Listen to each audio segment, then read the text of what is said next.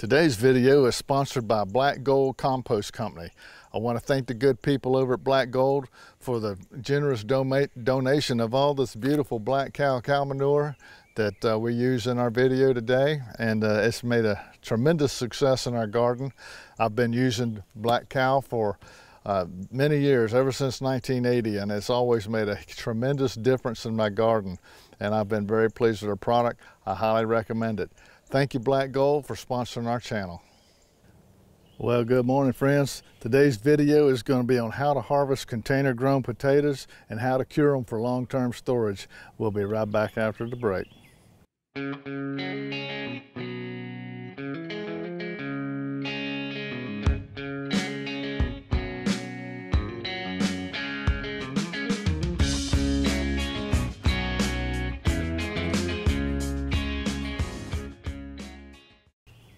Well, welcome back, friends. I've had a lot of questions on how do you cure your potatoes for long-term storage, and really it's a very simple process. So today I thought what we would do is just start us a couple of 20-gallon tub containers of Yukon Gold. I got my little sign up here. I planted them today on March the 18th. They should be ready to harvest right around the end of July. So we'll be coming back to you as soon as these are ready to harvest, and we'll harvest them together because everybody just seems to love the process of harvesting them, dumping them out and picking them out. It's like looking for Easter eggs. But we'll watch that part of the process on harvesting the taters, and then we'll go over to the pantry and we'll get them in set for curing and get them set up for long-term storage. So we'll be back, at the end of July, and we'll get these out of the tubs and we'll get them cured for long-term storage. See you in a few months. Well, our 2 tubs of Yukon Golds are definitely in late stage 5, so I would say today's a good day to pick these out. We got 2 more weeks of rain predicted starting in the morning, and I mean it's straight through right off the whole 10-day forecast, nothing but rain. So we want to go ahead and get these harvested out, and we want to show you how to cure these and get them up for long-term storage. That was the whole reason of this video. So I thought we would just get these things out of the tubs and get them over there and get them drying out before we go over to the 4-week pantry. So let's get these things onto the mat here and see if we can't get these things out of the tubs. Okay, first thing I'm going to do is I'm going to get these long stems off of here, get them out of my way.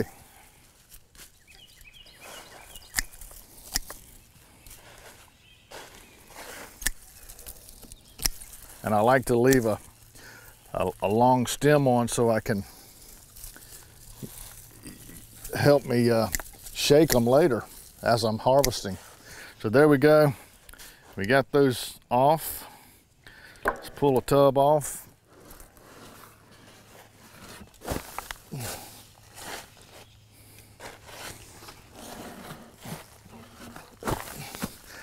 Okay, well, I think we're ready to dump them out and see what we get.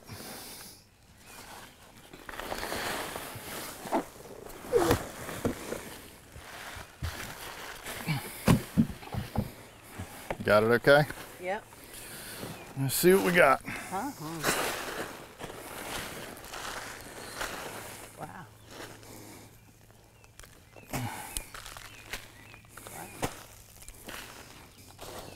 That about it? Yep, I think that's about it. Not exactly the best harvest I've ever had.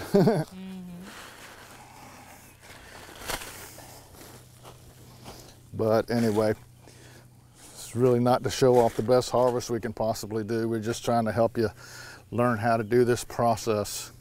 Anyway, that's about it. I mean, it ain't much to look at, but it'll help us get the point across. So let's go over to the harvest area and I'll show you the next step. Here's our little, and I mean little, harvest. What I'm doing is I'm setting these potatoes out here on this harvest, wash table so they can get plenty of air. Now, I didn't brush off any of the dirt. I just left the dirt right on there just as it came out of the ground. And I'm gonna let this dry out here in the air all day today. And then this afternoon I'll come back and I will lightly rinse off some of this dirt, and then I'll let it dry out again, and then we'll take it over and put it into 4-week pantry inside of our tater tower. So we'll be back this afternoon. Okay, our potatoes have been sitting out here on the wash table for about 5 hours now. I wanted to point out that this has been in the shade almost all day, except for just in the last 30 minutes, the sun started to get into a point where it can come through the trees here. But wherever you put your potatoes out to dry off like this, make sure you got them in the shade. Now, there's 2 ways to do this, and the preferred way is not to use any water at all. However, if you've got some potatoes that are really muddy and really wet and just really gnarly looking when you got them out of the ground, it ain't gonna hurt nothing to spray them lightly with a light coat of water and kind of rinse them off a little bit and then let them sit out here and dry. Mine were not that bad, so I didn't really rinse them off. What I'm gonna do now is, as you can see, they have dried, and all I do is I take a soft dry rag and I come up to the potato and I just brush it off real easy.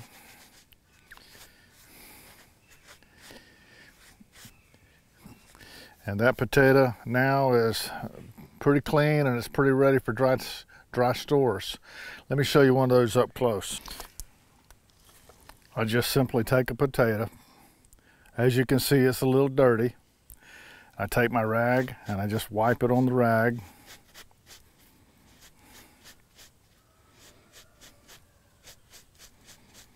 And I'm not wiping very hard. I'm just doing that very lightly. I'm lightly brushing it. Because remember, these skins are pretty soft. See what I just did? I accidentally pulled that one a little too hard and peeled it. But anyway, you want to just clean it up just a little bit. Let me show you another one. Here's a before. And you don't have to get these things perfectly clean. You're just wanting to get the most of the loose stuff off of them, so when you put them into your storage cabinet and everything, you just don't get it all real filthy dirty. See, that's good enough, because when you get ready to eat that potato, you're going to wash it off anyway, and most likely you're going to peel it. Okay, but see, that's pretty dry and pretty clean. Okay, let me get the rest of these brushed off, and then we'll head over to the 4-week pantry and we'll put these in our tater tower so we can store them for long term. Well, here we are over at the 4-week pantry, and this is my tater tower. I'm sure you remember seeing this on our video on our 4-week pantry that we built. We built this, and if you want to build something like this, these the construction sketches on how to build this are on that video. Go check that out, 4-week pantry. But what it is it's a simple roll-out drawers, and there's plenty of ventilation in here in between the drawers, and that's important. I've got no direct light in this room. I've got this window right here, but there's no direct light coming through there, and it's inside the tower, so no light really hits the potatoes, because you don't want that, because if you do, they're just going to turn green on you. So anyway, I take the potatoes. Here's all the potatoes we just got through brushing off, and all I do is put them right in my tower, and I spread them out so they're really not touching each other. And I've already got some more Yukon Golds in there that I'm allowing to chit. So they're doing pretty well in here. So all the potatoes inside this first drawer right here are Yukon Golds. And what I'm going to do with these, since I have such a small amount of them, is I'm just saving these for next year and let them chit, and for next spring, and then we'll use them for seed potatoes. So come on up here and take a look at it up inside. Okay, here's all my potatoes in the drawer. As you can see, I've separated them out where they're really not touching each other. I've got some paper towels on the bottom just in case I come back in here and check on these in a week or two. I'll look for any wet spots in here for some potatoes that just ain't gonna make it. If I see any that's wet and they're starting to rot, I get them out of there so it doesn't ruin the rest of them. But all these over here, these have been in here for a while. They're starting to chit already, and these are brand new. We just put these in here today. So they're set, and we'll be looking forward to using these for seed potatoes next spring.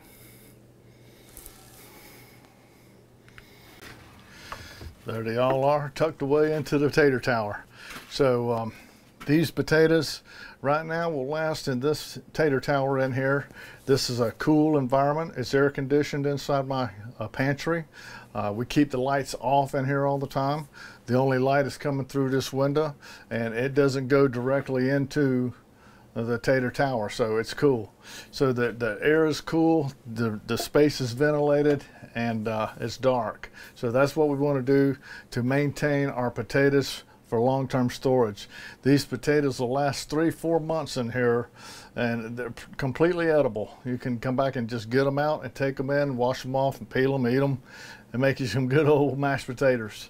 So anyway, I hope this helps you on what to do with your potatoes after you harvest them. These Yukon Gold potatoes will be here next spring waiting on me if we don't eat them before then.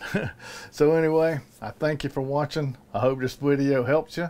We want to thank the Lord for everything He gives us, especially seed potatoes. So until me and Nancy see you next time, always remember, by His hands we are fed. Give us, Lord, our daily bread. Amen.